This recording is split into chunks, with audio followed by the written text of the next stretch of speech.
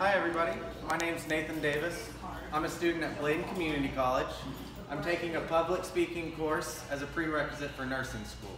I want to talk to you a little bit about my past and my future and what got me interested in medicine. Whenever I was 12 years old, I was in Uganda with my father. We met a woman at a bus stop who was actually delivered by my grandfather as a physician in Virginia. I got talking to her more and got to learn about the kind, caring, compassionate physician he was. As I came back to the States, I became more interested in medicine, and whenever my grandfather retired, he gave me this stethoscope. It reminds me of everything he's taught me about being a kind, compassionate, and a knowledgeable practitioner to care for your people as best as you can. He taught me you have to do whatever you can to care for your patient in the best light, and that's caused me to pursue a career in EMS.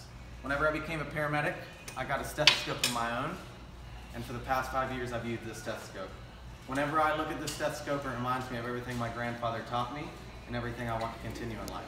This stethoscope represents my future and my wanting to continue a path in nursing school. By pursuing nursing, I want to continue to grow my knowledge and to be able to become the best practitioner and to care for my patients in the best life.